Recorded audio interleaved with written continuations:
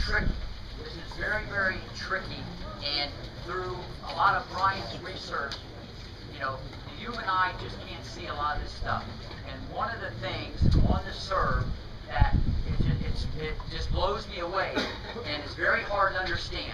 It's hard initially when I explain this to the students, to the parents, and I know it's going to be a little confusing to a lot of you here, but you got to stay with me, because to me this is a game changer, what I'm going to tell you on the serve.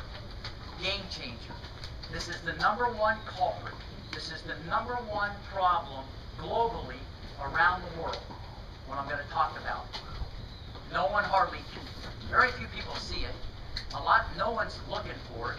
It happens so quickly. The human eye just can't see it. And it's the biggest problem out there. And so I'll try to talk about it in detail because it's very, very confusing. But if you can put this in your toolbox, it could be one of the most powerful things that you've ever maybe experienced or learned in teaching tennis regarding the serve. The timing of the leg drive and the racket entry. Forget the grip for a second and bending and all these other things that go into the serve. The #1 problem around the world, doesn't matter club player, it doesn't matter college player, and this is a little more prominent on the women's tour, and it's, in my opinion, because the guys at a younger age are throwing more, they synchronize the lower body to drive the engine, football, baseball, whatever it is, the timing of the leg drive and the racket entry is timed much better. Now there's a lot of females out there that serve, that their serve is biomechanically pretty correct. But I'll go out on a limb and say it's well into the 90% that most of them are all incorrect. Almost all of them on the second serve are way off. Let me explain. This is key. When you're hitting the serve, we've all been taught you want to relax, you want to be smooth, you want a continuous motion, all that stuff. Forget about that for a second. That's not what I'm going to talk about. What I'm going to talk about is when should the racket enter this area? And if you're not looking for it, well, first you got to be aware of it. Then once you're aware of it, then you got to look at it. Then you got to really see it, because they might be in there 20%, 30%. Some people are in there way over here before the legs drive. Let me explain, because I know a lot of people are confused. So let's just say I go into my serve. I'll talk a little bit about some of the key things on the serve in general. You go to serve the ball, the tossing and the bending and the tilting. There's going to be a toss, a bend, and a tilt. And in general, probably the most optimal way to do it should be at the same time. Instead of going, ooh, ah, ooh, okay? Instead of having a shake and a bake and whatever, you want to try to toss, bend, and tilt at the same time. A guy named Federer does that, he's pretty good, okay? So toss, bend, and tilt at the same time. So that's just something right off the top that everybody should remember. If you can toss, bend, and tilt at the same time, you're going to be more rhythmic. The position of the elbow. The elbow should always be shoulder, shoulder, elbow. It should always be. I can draw a straight line, don't even need to look. There's a straight line through my shoulder, shoulder, elbow. Every time. It's almost going to be like a seesaw or a teeter-totter. I change this, but I don't change the angle. This angle is a constant. One of the biggest things, there was one kid, his elbow was 3 inches too low. We had him serve from this position. The next serve, he hit it 12 miles faster, because you can get over the top quicker. And I'll get into that in a second. But that's not what we're here to talk about. What I'm here to talk about is how this should be timed. Now, toss, bend, and tilt, shoulder, shoulder, elbow. Here's what happens. The #1 problem, when the racket starts to come towards this area, when the racket starts to enter, all right, when the racket starts to enter, and I wouldn't even go and tell people the back scratch and stuff like that. If you want to use that as a teaching tool or whatever, that might be good, but that could mess a lot of people up because they stick it down there a week early, and that kind of exacerbates the problem I'm talking about. Now, you might get the kids to hit up more, but just be careful about that, because here's what should happen. The minute the racket starts to go, you're up in this position at 90 degrees. The minute the racket starts to come towards the ear, and that's the entry point, it's towards your ear. to do what we call externally rotate and go that way. A lot of kids do that. You see like the frying pan or waiter or whatever. Alright? So the racket comes this way. I'll talk about that in a minute also. The key is on toss, bend, and tilt. Now from this position, anybody want to guess what happens next? Elbow drop. Jump. It's all, okay, this is the key. If I had anybody come out here and throw a ball, everybody would do it right. Well, maybe John would, but most everybody would do it right, okay? Hey, you're in the front row, okay? Everybody would do it right. Leg drive initiates racket speed. Leg drive biomechanically initiates the racket speed. There's a timing that has to occur. Here's what happens. Unfortunately, you see it, people throw a football, a baseball, any type of throwing, it doesn't get that messed up. In tennis, unfortunately, you have a racket in your hand. Your arm is now twice as long. That's just the deal. So, because you're taught to be smooth, and you're taught to be relaxed, you go back, this gets in there 10, 20, 30, 40, 50, say, I mean, some people are here. It might be continuous. And then they start their leg drive. It's like me starting my leg drive when the racket's here. You start the leg drive, watch. See how this is dynamic. Look, this is dynamic, okay? It's dynamic. Now watch this, same thing. It's dynamic. The leg drive initiates the racket as it comes in. So what we found out, and this is huge, so many people serve, it just went off the charts just by this. But you got, this is the only thing I look for. I don't talk about the ball toss unless they're tossing it like in a tree or something. I don't get into that. This is the #1 culprit. Even if they start their leg drive here, I don't know how much power they're losing. Ask Brian if you could ever measure that. It's huge. They start the leg drive too soon. Now, the great Venus, as people say, you know, it's just great serve, whatever, whatever. Not true whatsoever. Serena does. The timing of it is almost spot on, even though on her second serve she's in too soon. Here's V, alright? She does her thing, forget all the other things. Her racket is right there. Forget even in here. She's not only in too soon, she's on this side of her body. And then she drives her legs. And being 6'1", 160, this is why you see this come out at the end.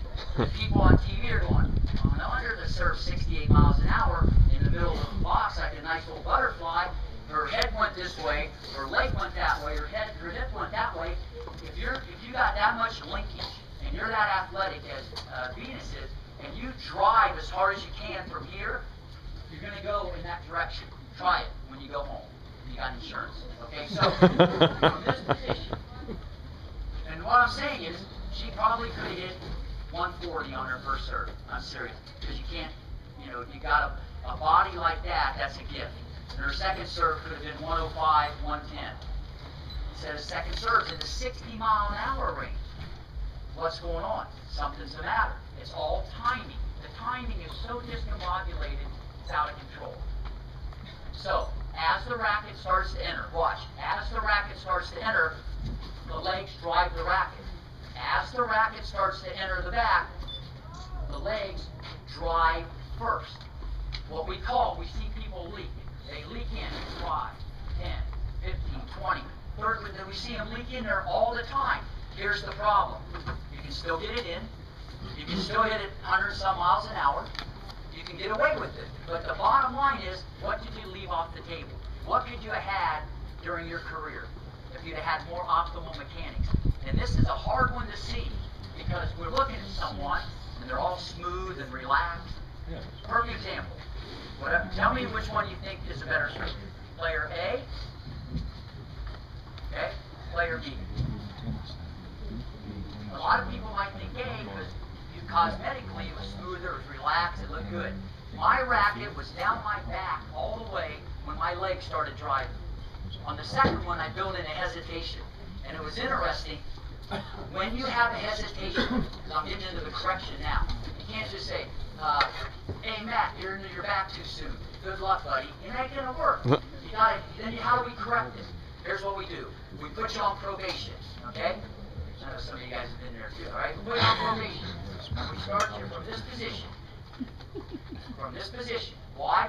I want you to get your house in order. All right? You got to get your act together. We can't just tell you, slow the racket down. You're in too soon. Good luck. It's not going to work. Start the kids from here, 90 degrees, a little tilt, like a little gooseneck up the rackets like this. They're going to toss, bend, and tilt. And all I wanted to do is they're going to drive the legs first. See, my legs go, this is happening first. If this is in, there, you're going to lose a little power. A little power. A little power. You can still do it. You're just driving too late. And no one, I'm telling you, no one sees it. This is huge. This is a huge, huge thing. And through all Brian's research, I mean, the speeds that have increased, and just how much better biomechanically so many these players have become. It's amazing. I was at the USPTA and there was 12 girls serving, and I was with all the coaches, and I just asked, they're all firing, they're all 14 and under, and I asked the coach, I said, tell me who you think has the best serve. And there was a kid there that won Orange Bowl, Easter Bowl, all the best kids in the country. And everybody was saying who they thought, and some of them were like correct, and some of them, it was their opinion, so I guess it would be correct. And it was interesting. The people they picked out who had the best serves, both of them had a common element. They both went like this. They had a hesitation, and then they served. One that was lefty, that had a lot of shake, and was smooth and all this, that was number one. Even though when you're lefty, your serve always looks good. You get a little spin on it, you look good. And if you're 13, it really looks good. But it went over like a nice little butterfly, like a nice little flower. All right? But the other girls that had a built-in, they hesitated, whether they were taught that, they went into that, the timing of their legs and racket were more synchronized, so the body was more dynamic doing the cartwheel coming out, which I'll get into. So that's what changed everything. So I want you want to be smooth, and you want to be, if you can be continuous, that's fine. Everybody thinks White Feather is continuous. I'm telling you, even at the top, he slows almost to a stop, and then he drives the legs. Roddy, all right?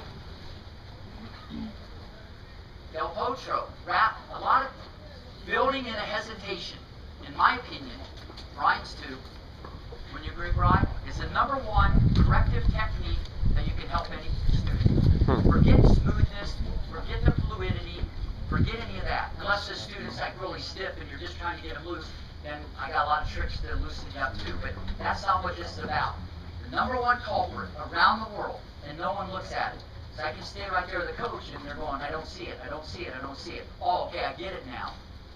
And it's interesting. I had a girl, won the Easter Bowl. I said, here's what I want you to do. Well, first off, the coaches said she doesn't reach up on her serve. She never lands in the court. And her second serve just kind of floats over there. She's like 5'11", 150. Very good player. She's like 200 in the world now. And all the coaches said the same thing. And so I said, I need you to do me a favor. I want you to put your left foot to the net post, right foot parallel to the baseline, your heel to the arch. So I changed her feet just so I could get her weight on the back foot. And by the way, the back foot drives the engine gear. All right, both legs are going to drive. So if you think the weight should be on the front foot, that is incorrect. Okay, the leg drive is going to initiate from the back leg. So that's something that's been kind of regurgitated over the years, and you see a lot of different Bibles out there, and that is incorrect. The leg drive is going to come from the back leg. I'll explain that in a second. So, add the girl, left foot, net post, right foot parallel, heel to the arch, and she goes, before we got started, she goes, I don't like it. And I said, now I really liked it, because she didn't like it. That meant she felt uncomfortable, because what she was doing before was wrong, and what I'm going to show her was right, and the fact that she didn't like it, now we're really going to make some progress. Because if she said, hey, I really liked it, then she probably wasn't even in the right stance, what I told her. And the reason why I put her in this stance, I wanted her to feel her weight on her back foot when she went back, because the foot's going to be more like this. And the reason why I had her left foot pointed at the net post, when she comes out of the cartwheel, her hip will go more towards the net. I know there's a lot of different ways to stand, but just listen to where I'm going here. So I had her stand this way, because most kids, they go like this.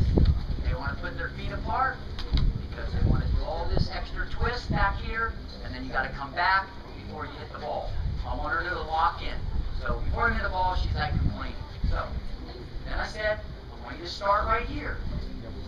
Alright, you're going to do your regular serve. I want you to stand like this. When you toss the ball, do the serve. So she tosses it, does the serve, hits the racket, the ball goes that way. She goes, this sucks. And I say, okay, what I want you to do, the reason why we're serving is because of what these guys told me. That your second serve's this, and you're not getting enough of this, whatever. Do another one. So she served another one. And I think she hit the bottom of the net. And she served another one. See, when people want to change stuff, they don't understand. It takes a little bit of time. That's the last time I figured that one out. It takes time. We wouldn't be changing it if it was like amazing. You know, if you're on TV or something in top 10, then we can have a discussion. But if why are we doing this? Because there's a problem. But if they make a mistake, they're going to blame it on the new correction. So now she's done 6 serves. And she goes, whoa! And she goes, I never hit a serve that hard in my life. But what was even more intriguing, a couple of the national coaches go, Rick, I've never seen her reach that high in 3 years. The other one says, that's the farthest she ever landed into the court since she's been here in Boca. Another one said, I've never heard that sound before. I didn't tell her to reach up higher. I didn't tell her to land in the court more. I didn't tell her to scream and yell and spit and make a noise to make it sound like it was bigger. Because the leg drive, this was timed differently as a byproduct of that timing. It shot the body higher into the air because it was more explosive. As a result of that, another cause and an effect, she landed more into the court. And another thing, the sound was different. So now she's out there going, boom! She's just firing away from this position where a few minutes earlier she's complaining how bad it was. She's going, can I just keep serving like this? And this was 10 minutes into the lesson, where 10 minutes earlier she wanted to retire and she wanted nothing to do with what I was showing her. So it takes time, but she figured it out. The problem is, you go from this progression, okay, the legs drive the racket. If the racket starts to leak, you're going to lose a little power.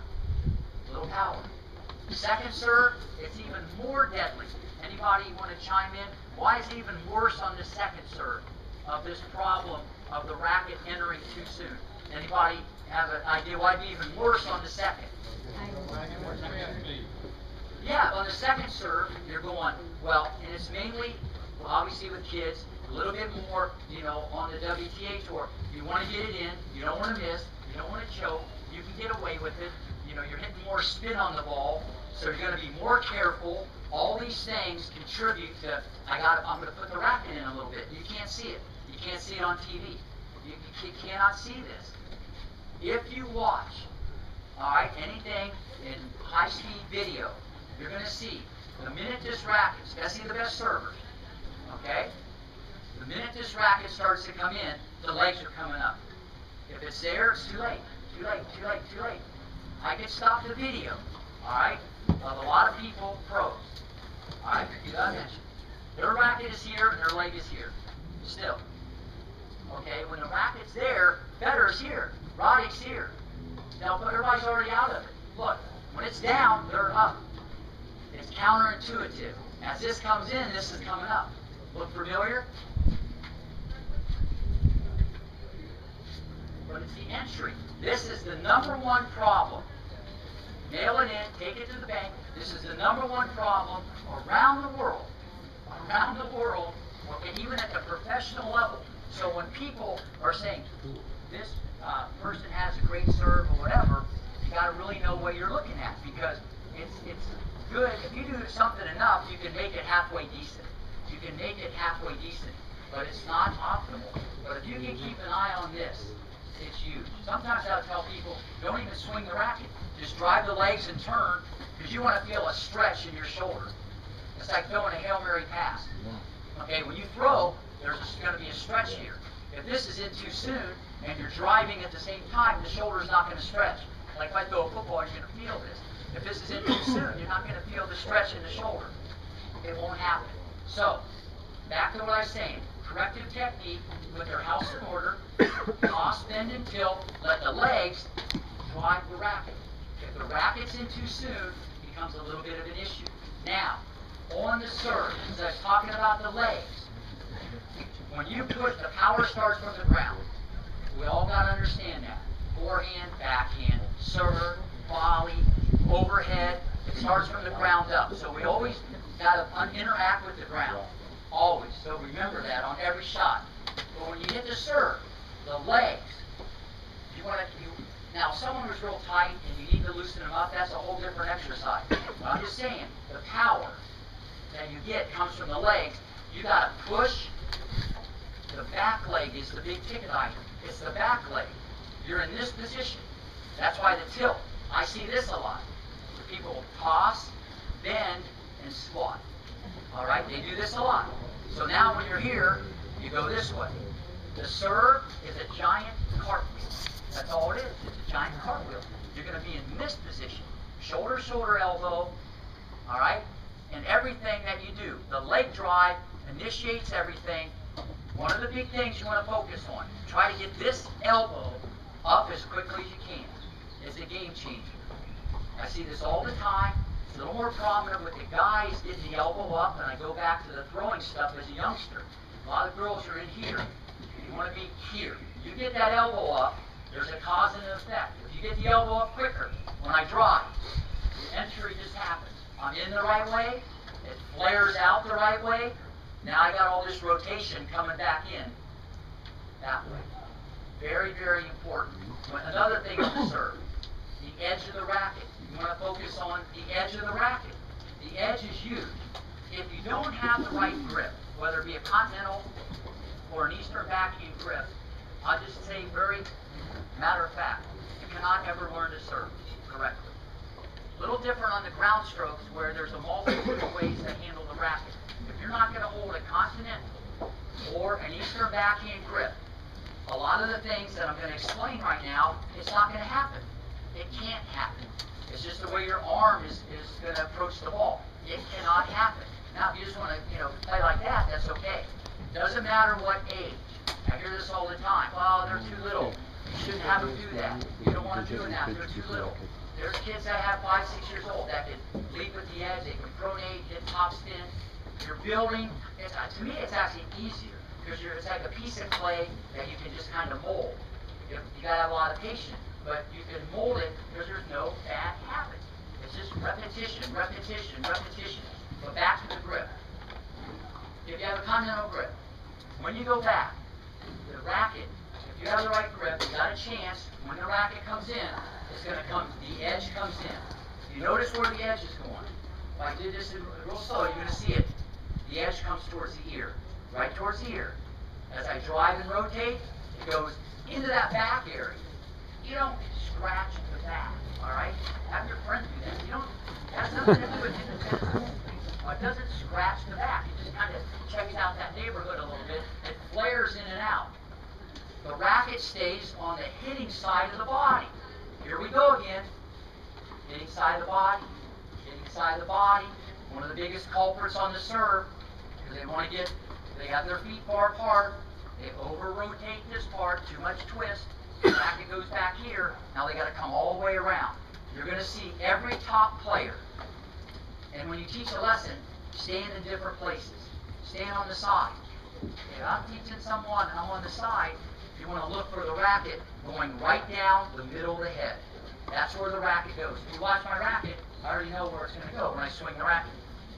If you're looking from the side, if you stop the camera, you're going to see it's right down the middle of the head. All right? If you're looking from the side and I'm serving, you're going to see my racket's not way over here. And you see that all the time. You know what? You can get a $1.05, $1.10. You can still get away with it, but it's not optimal. You're never going to see that at the highest level. So it seems interesting that a lot of this is predicated on people want to make things bigger and longer because it's more effective, because the kids don't have strength or they don't have maybe the power to do things, so they overcook a lot of these swings, and we don't want that. So once again, the continental grip, when you have this grip, when you come in, it's going to be able to stay on the edge. If I had an Eastern grip, like maybe a lot of you teach like adults, whatever, they say, well, I want to get a better serve. If they don't change the grip, it's not going to get better. It might become less crummier, but it ain't going to get better. There's no way. Your racket's going to go this way. The racket's going to go that way. And you're not going to get anything coming out this way. And you're going to pronate. That means your form's going to turn too quickly as you go forward. There's nothing left. If you've got the right grip, edge goes in, edge goes out, edge comes back in, boom. And then you can break it off at the end with a good pronation. So the grip is critical to learn to speed and spin. You'll never be able to kick the ball or really spin it if you don't have the right grip on the serve. And this is a huge thing, especially for some of you that people want to have their serves better. Now, if they just want to get more in, that's okay, but there's a ceiling if you're going to just use an Eastern grip. I can't stress that enough. Now, circling back. How are we doing with time? Thank you. Circling back. Let me just go through this. On the forehand ground stroke. One more time.